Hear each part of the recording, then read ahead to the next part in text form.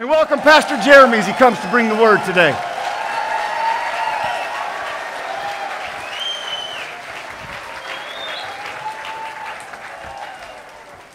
So today, Bob, you're right.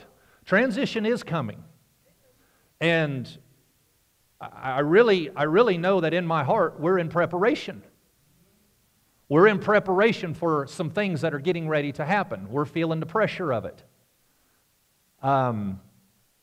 Because once it happens, it's going to happen. There's no going back after it happens. So you being in preparation now for it is getting you ready, because when things happen, when the change comes, some of you all that have been in preparation for a very long time are going to be put in a position where you're going to have to step up your game. And today I'm going to explain some reasons why. So buckle your seatbelt today. Today is going to be a bumpy ride. Can I get an amen? Amen. I'm going to make a comment, which is my title, Attracted to Jezebel. Attracted to Jezebel. Now God is going to raise up a hungry generation. God is going to raise up a thirsty generation. Now listen what I'm fixing to tell you. I believe that the Lord is saying that this next generation is either going to run with us or they're going to replace us. That's what I believe He's telling me. Let that soak in. I don't care where you are in life, if you get replaced, that's not a good thing. You better think about what I just said. That's what I believe the Lord has been telling me. They're either going to run with us or they're going to replace us. Now I'm going to bring my text out of 1 Kings today, if you've brought your Bible. They're going to put it on the screen. 1 Kings chapter 16, I'm going to start at verse 29. And in the 38 years of Asa, the king of Judah, began Ahab the son of Omri, to reign over Israel. And Ahab reigned over Israel in Samaria 22 years. Verse 30. And Ahab did evil in the sight of the Lord above all that were before him. Stop. That's a huge statement. Because there were some bad people that had come before him. And yet he was worse than all of them. That's a huge statement. Verse 30. And Ahab did evil in the sight of the Lord above all that were before him. And it came to pass, as if it had been some small thing, for him to walk in the sins of Jeroboam, the son of Nebat. And he took to wife Jezebel, the daughter of Ethbaal, king of the Zidonians, and went and served Baal and worshipped him. Verse 32. And he made an altar for Baal in the house of Baal, which he had built in Samaria. Now stop. Let me explain to you what I just read. Here is a man who has such wickedness in his heart that when he got ready to pick a wife, he was attracted to Jezebel. And Jezebel is such a nasty chick, and I do mean nasty, that she lives all the way to the book of Revelation. And by the time that we get to the book of Revelation, God is still rebuking the church over tolerating this nasty spirit called Jezebel. That means that she is alive and well today, is what that means. Most of the problems that we are dealing with today in the church are a direct cause of the spirit of Jezebel. She hates prophetic leadership. She hates it. She hates men of authority. that stand in a strong seat of confidence. She hates them. And you would be surprised of some of the traits of Jezebel that we are going to be getting into in the near future. And you would be surprised or even shocked at some of the traits that even us as people and believers are carrying that are not our traits. They're hers. And yet we justify it as personality when it's not. And we're going to be diving deeper into that in the near future. Jezebel hates men that believe in the Bible. And Jezebel doesn't necessarily have to be a woman either. She can operate in a man, her traits. Although primarily it operates in the life of a woman, especially one who does not have a legitimate biblical relationship with her husband. I said legitimate biblical relationship, not a religious one. I said a legitimate biblical relationship with her husband. Verse 33. And Ahab made a grove. A grove is a wooden image. Ahab made a wooden image, and Ahab did more to provoke the Lord God of Israel to anger than all the other kings that were before him. In his days did Hill build Jericho. Am I on the right page? Okay. Now it took a little shift here. Stay with me.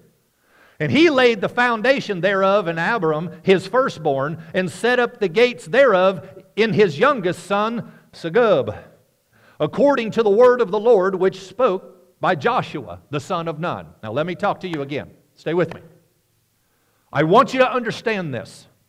There's this man named Ahab that is so wicked that his personal wickedness caused him to have a perverted attraction. Who would look at Jezebel, the very spirit that is contrary to the ways of God, and say, I want to marry her? Who would do that? But see, the reason that he was attracted to her is because he failed to govern his own affections in other areas. So when it came time for him to pick a wife, he already had the perverted idea of what attractive was to him, to the point that he no longer could make righteous discernment about who he was supposed to marry.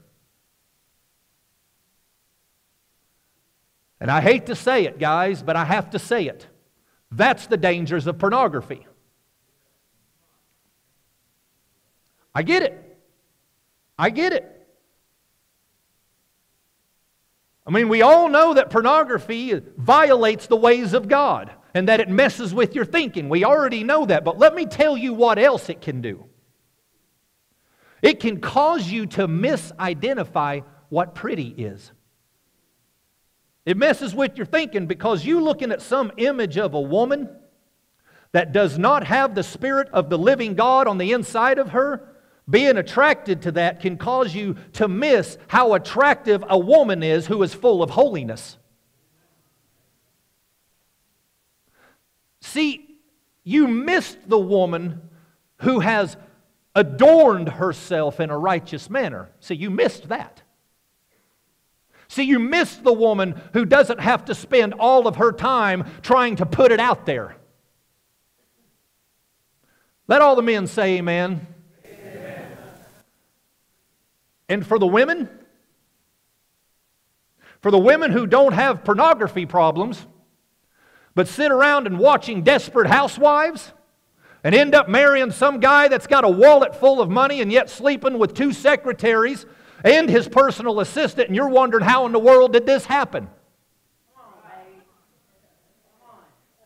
Well, I'll tell you why. Because you missed the guy that was faithful to church with his hands lifted in the air, that had something to offer that money couldn't buy.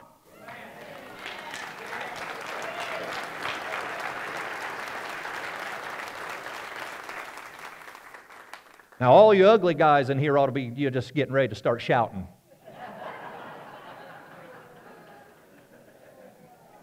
I'd be shouting about now if I was you. Yeah, because you sitting there going, yeah, I ain't got no money, but I love Jesus. Amen. Amen. Thank you.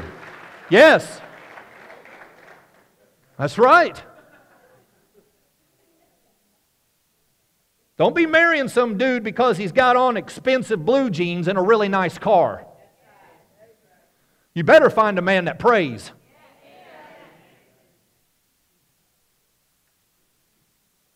Listen, I'd be finding a man with a job, but I'd also make sure that he's got a Bible in his hand and that he prays and that he's submitted to authority. Oh, ladies, you just lost about 95% of your pickings out there, right there.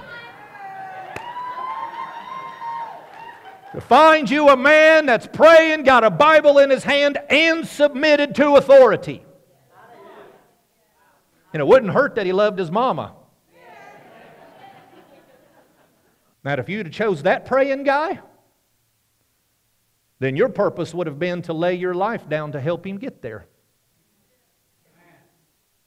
And that results in purpose and brings fulfillment, which you don't have if you didn't.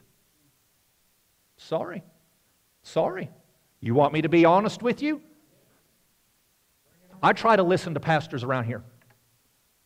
There's some good ones. I try to listen to them. They just want to talk about love in John 3:16. But what they don't do is they don't hold you accountable for the decisions you make that causes the ripple which needs to come to repentance. Repentance breaks the curses of your poor decisions. Well, how do you know to repent if ain't nobody telling you what your bad decisions were? Because we all make them. It's not a question that you're not going to make bad decisions. It's going to be, what are you going to do after you've done it? Now this dude Ahab, he had unrighteous affections. The sin that he would not deal with in his own heart made him attracted to things that he should have been repulsed by. You have to deal with it, my friends. You have to deal with it. You have to hate it. You've got to hate it. I mean, you have got to take it to the cross, and you have got to say, God loves me, and He loves me too deadgum much to not touch this area in my life. I want it gone. I don't care how long it takes, how hard I have to try, how many times I got to pray, how many times I've got to go to the altar, how many times I got to confess. I want this gone, and I'm going to pursue it leaving my life until God touches this area in my life.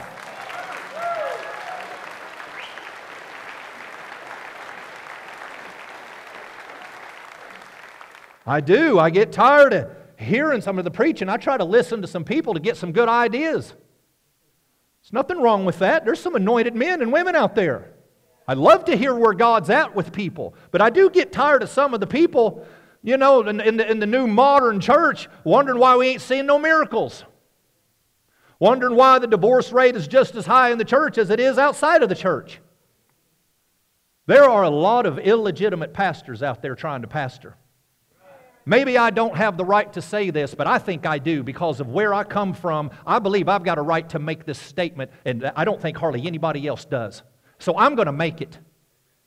I grew up in this.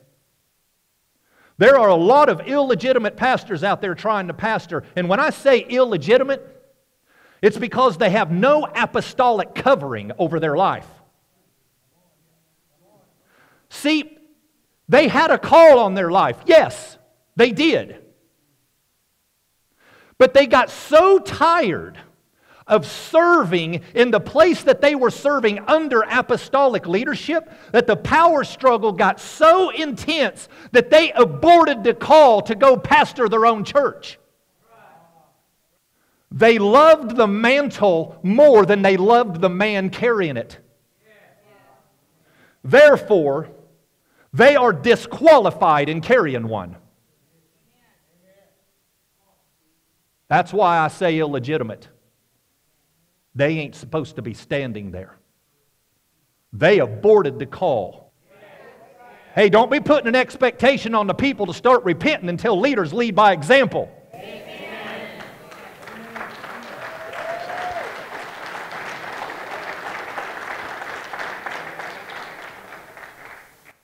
You know, there's a greater sense of honor and loyalty in the hearts of many of those in the world than there is in those of us that claim to be redeemed and washed in the blood.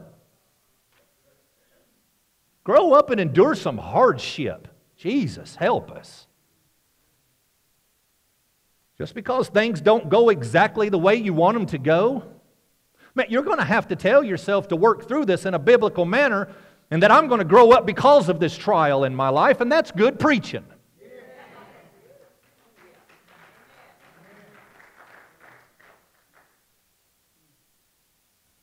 Anyway, Ahab, he made a wooden image. And Ahab did more to provoke God to anger than all the other kings of Israel that went before him.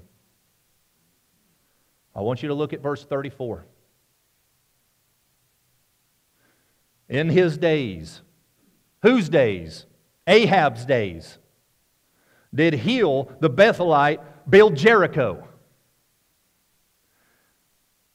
He laid the foundation thereof in Abiram his firstborn, and set up the gates thereof in his youngest son Segub, according to the word of the Lord, which was spoken by Joshua the son of Nun. So what was spoken by Joshua? Well, let me tell you. What is he talking about? He's saying what Joshua had already prophesied. Joshua 6:26. This is what Joshua said. This is after the walls of Jericho had come down. Cursed. Here it is again. Cursed. Cursed be the man before the Lord who raises up and builds the city of Jericho, because he will lay his foundation with his firstborn, and with his youngest shall he put up his gates. Did you even catch that? Hiel rebuilt Jericho knowing that it was going to cost the lives of the next generation. Who would build something that they knew was going to cost the life of their firstborn and cost the life of their youngest?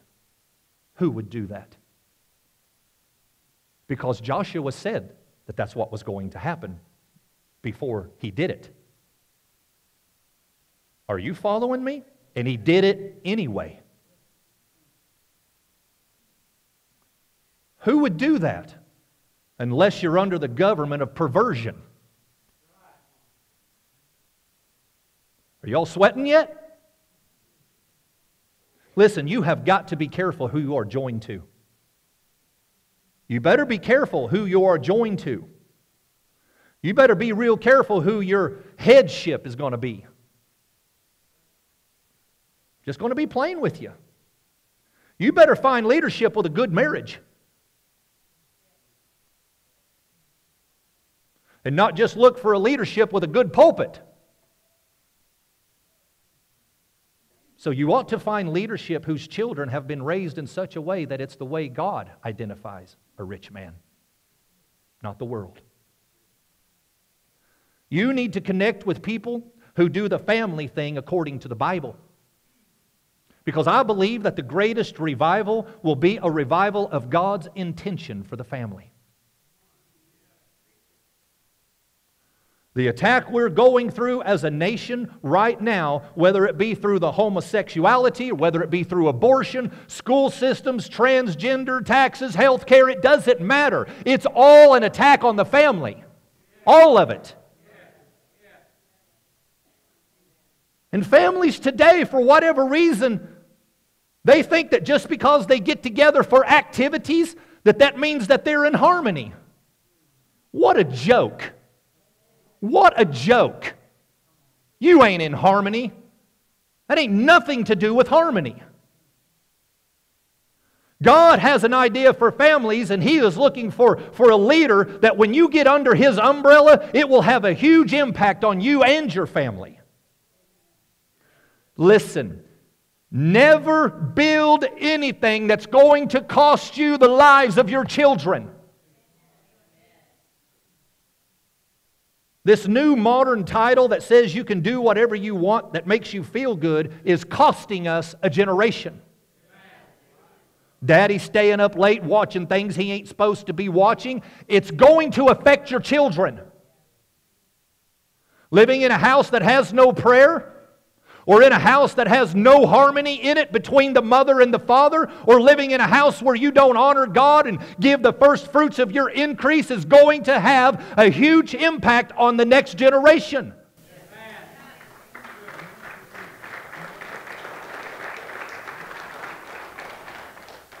Listen, I know that I don't ever want my kids to hear me preaching something that I'm not already living at home.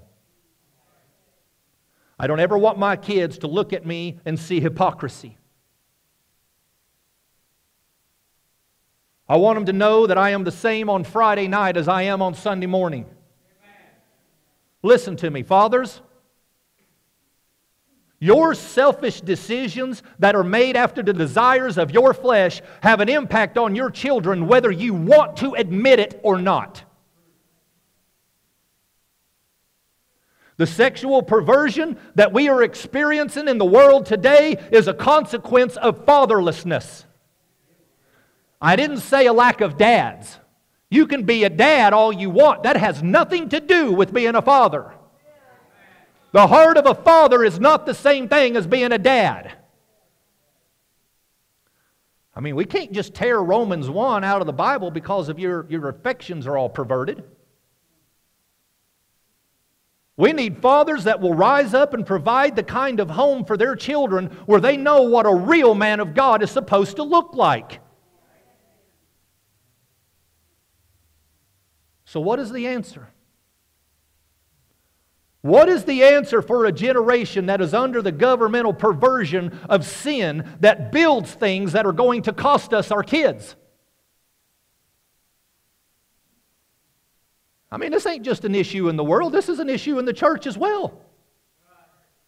Because churches do not talk about repentance. They don't talk about it properly anyway, and because they don't, it's going to cost us a generation.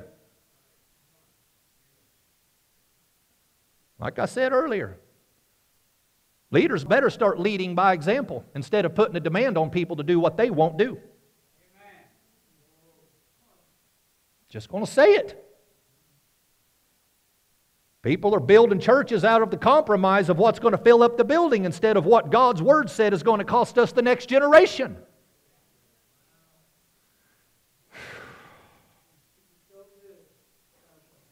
We're going to have a generation that the only thing they know about church is that it's entertaining.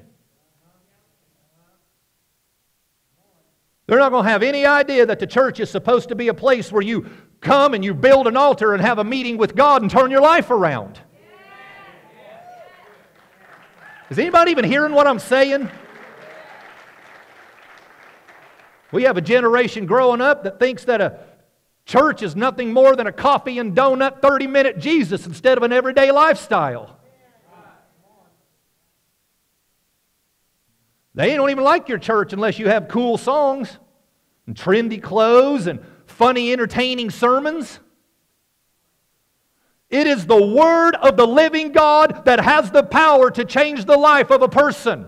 And somebody has got to get back to start preaching it instead of entertaining the crowd because we need to fill the seats.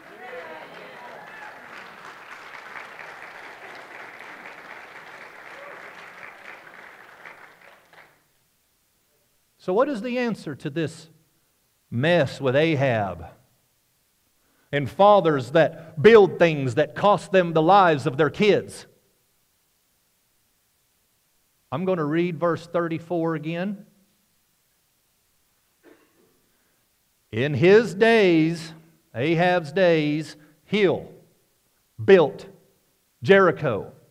He laid its foundations with his firstborn, and he set up the gates with his youngest, according to the word of the Lord which he had spoken through Joshua the son of Nun. So what is the answer? God has an answer, and it's in the very next verse. Oh, that's right. There is no next verse in that chapter. So we have to go to the next chapter. See, when the Bible was originally translated, it was just one long thing. They had to break it apart into chapters and verses so that we could find where we were going. So check this out. It should have read like this. Verse 34, again. In his days, Hill of Bethel built Jericho. He laid its foundation with Abiram, his firstborn, and with his youngest son, Segub. He set up its gates according to the word of the Lord, which had been spoken by Joshua. Chapter 17, verse 1. And Elijah.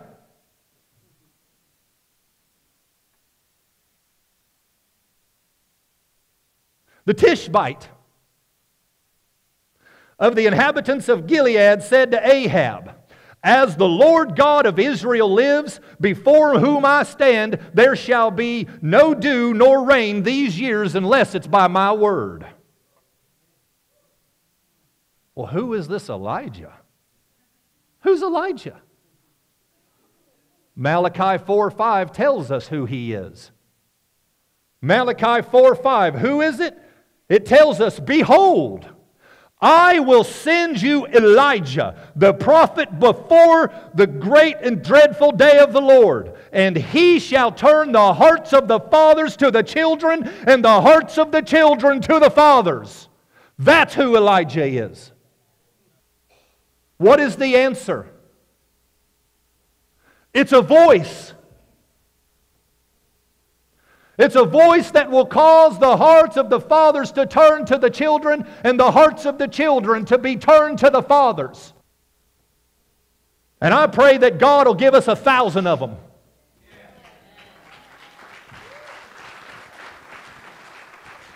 And I want to be sure that He gives us the ones that nobody else wants. I'm talking about the ones that are full of tattoos, got hoops in their ears so big that animals can jump through them. Wearing pants so tight that when they bend over, their cell phone pops out and hits somebody in the head. That's who I want. Give us 1,000 that come in broken and addicted and fatherless and orphaned and make them into the greatest movement the world has ever seen.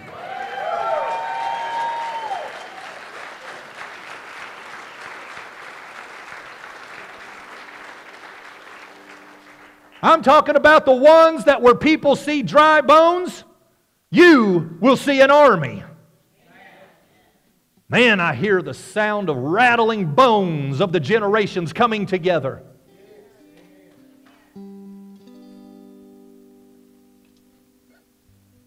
I'm going to stop right there. Take a deep breath. Do you see where things are heading? Did you know that you don't have the power to turn your heart to children no more than they have the power to turn their heart to you? What do you think this last big outpouring and awakening is going to be about? When the spirit of Elijah is poured out upon God's people. And the hearts of the fathers are going to turn to their children. And the hearts of the children are going to turn to their fathers. And for those of you that have been in preparation for that, see, the people that just get to walk into that are going to have a blessing. They're going to get blessed. But the people that have been in preparation, like many of you, are going to get rewarded. And that's different.